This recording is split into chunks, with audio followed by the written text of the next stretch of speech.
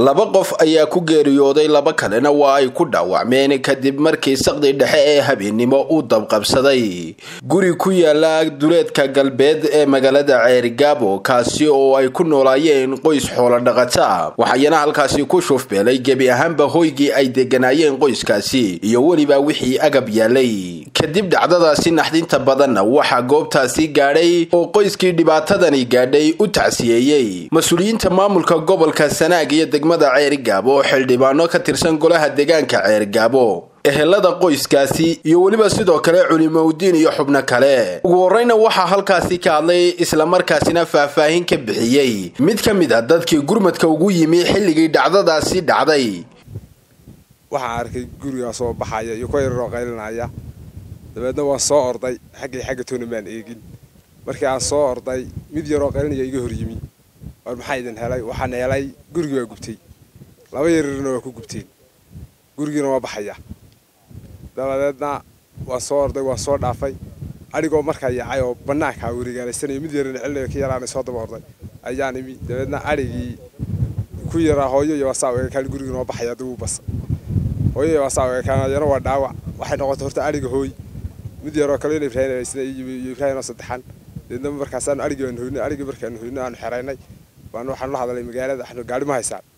meeyada la jira hadda gaari heli weyn shaqadu bilaabtay waan ka soo noqonay halka aan nimi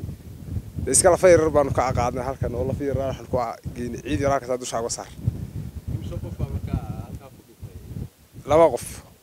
waxayaguna halkaasi ka hadlay qaar ka mid ah ehelada qoyskaasi dhibaatadu soo gaadhay xildhibaano ka tirsan golaha deegaanka Ceerigaabo maayir ku xigeenka degmada Ceerigaabo iyo barasaab ku xigeenka gobolka Sanaag iyo waliba sidoo kale Sheekh Maxamed Cali Biixi kuwaas oo ugu horeynba u tacsiyeeyay isla markaasina bulshada kala duwan ugu baaqay in ay soo caawiyaan qoyskan dhibaatadu ku habsatay meesha gurigaas uu dabku qabsaday waqtigaas habeenimada ah waxa ku sugnaa 6 qof ayaa ku sugnaa 6 qof ku sugnaa laba hablood way geeriyootay labana waa dhaawac oo imka dhakhtarka ayay taala laba inan ayaa waqtigaas meesha waa la isugu yimi labadii qof halkan aan ku aasnay waxaan leenahay inna lillahi wa inna ilayhi raaji'uun maqaadir ilaahi ba iska timi qofkana siba u dhimanayaa dad samariye iimaan baan leenahay maqaadirta saa dhacday halkan baan ugu nima maanta hore ku aasnay maantana waxaan u nimi arrimaha noocaasa inuu dadka muslimiinta ah oo uu hadalkani gaarayo amba arkaya aynu u sheegaynaa in ay reerkaasi bas beelay oo waxna dhinteen waxna dhaawacmeen hantigoodii iyo agabkoodiina oo halkaa ku baaba'ay waxaan leenahay si mugle ah loo caawimo ah loogu kaco oo guriga ah loogu dhiso oo wax loo taro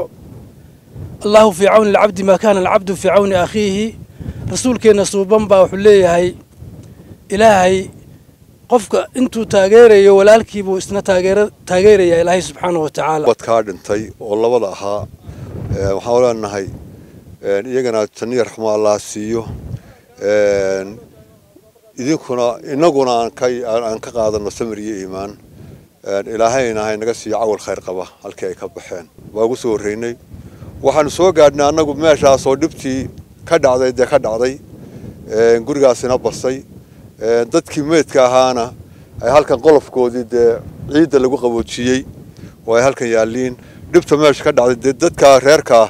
waa arkaysaan oo raqda waa idin muuqata wax u baxsaday leenahay cid kasta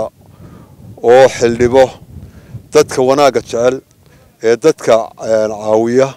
cid u tahayba waxa walaana arrintaas waa arrin cid walba u taala waxa weeye waa reer gubtay oo dab qabsaday habeen badh iyagoo iska hurda guriga 6 qof baa joogay 6 qof laba way ka badbaaday labana way ku dhimantay labana waa dhaawac oo dhakhtarka yaalaan inaynu wixii caawimaya ama hay'adaha ama dawladaha ama dadka ganacsatada ahaatee waxa weeye waa maanta reer ay masiibadaas ku dhacday waxa weeye inaynu gurmadno baan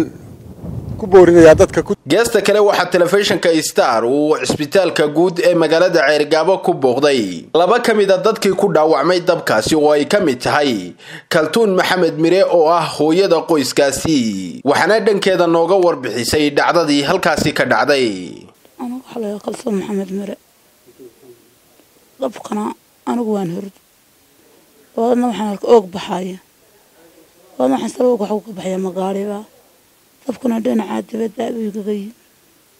aan soo baxay hadan soo baxay dawlad baa dhacaysa markii bilbisay shuubay gamar wadana kararayaan kararay waa bas ka carro aniga way leefa hay xalaal meel ka iyo meel ka soo baxay iyo meel kale sida uu dibadda baan si uga soo baxay carruurta waa laba qof baa ku qalay waa ka dhaawacaan